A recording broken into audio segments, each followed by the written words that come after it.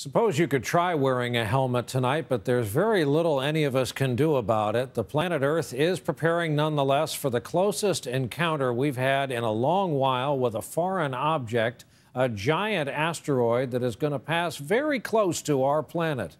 NBC's Kristen Dahlgren reports on this close encounter set for tomorrow.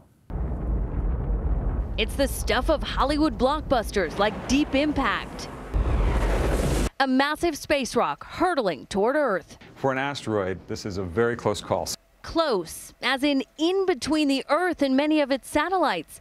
On Friday, the asteroid known as 2012 DA14, a mass half the size of a football field, will pass just 17,200 miles above the Earth, traveling about 5 miles per second.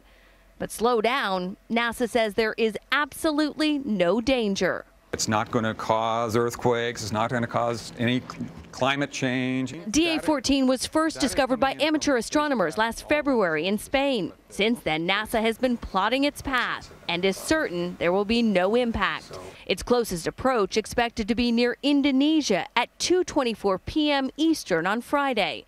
Images have already been captured on high-powered telescopes in Australia.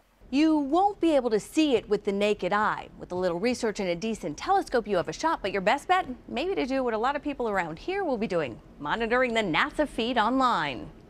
As it gets closer, NASA's powerful Goldstone Deep Space Communications Complex will be taking radar imagery, research that could help scientists avoid disaster in the future.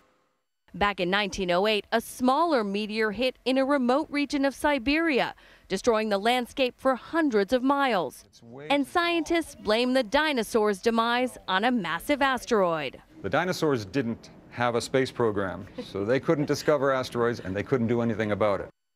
So now NASA says they'll be watching and learning what they can from what is about to be a very close call. Kristen Dahlgren, NBC News, Pasadena, California.